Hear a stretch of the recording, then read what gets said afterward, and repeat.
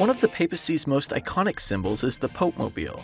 It's how popes make themselves closer to the people, traveling to be among their flock.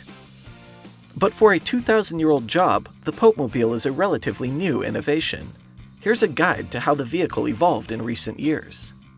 At the very beginning of the 19th century, Pope Pius VII became the first pope to use a carriage.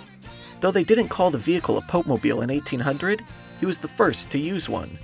Different papal carriages, once pulled by horses, are now on display in the Vatican museums. The first papal automobile was introduced in 1929. Although cars had been available for decades, popes had been confined to the Vatican since the collapse of the Papal States in 1870. Pope Pius XI rode in a 1929 Graham-Page Type 837 during the first trip a pope took outside the Vatican in more than half a century. In 1939, he received as a gift a Mercedes-Benz Nürburgring, the first of many papal Mercedes. In 1960, Mercedes-Benz again donated a car to the Pope, this one a convertible for Pope John XXIII.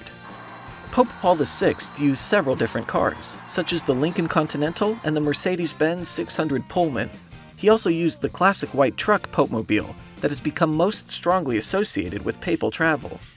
During his nearly three-decade pontificate, Pope John Paul II rode in plenty of different Popemobiles, from a Ferrari to a bus with glass sides.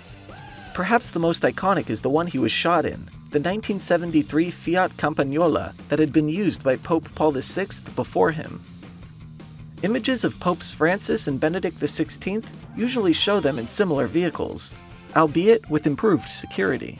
But Pope Francis is also known to have an affinity for small, efficient cars. He made quite a stir during his trip to the United States when, after greeting the president, he stepped into this Fiat.